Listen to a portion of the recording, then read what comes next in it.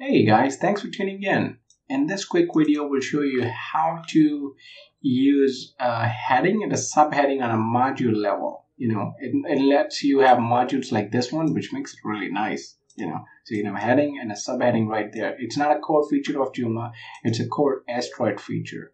So let's go ahead and find this module, and we'll do it for this one.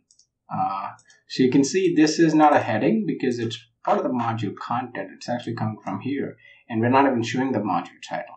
So what you do is you show the title, of course, and then the subheading can be typed in as this one. So you can say subheading goes here. That's one.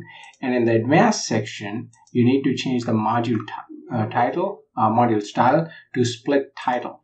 Okay, you do that and refresh the screen, and there you have your heading and your subheading. Simple as that. You can always center it, of course, using Bootstrap class or whatever. So this can be text-center. That's standard Bootstrap stuff, and it's center. So that's how you do headings and subheadings using Astroid, and this is only applicable on modules, so you can't do it on articles and stuff. This is only for modules. Thanks for watching. Subscribe to our channel for more upcoming Joomla tutorials.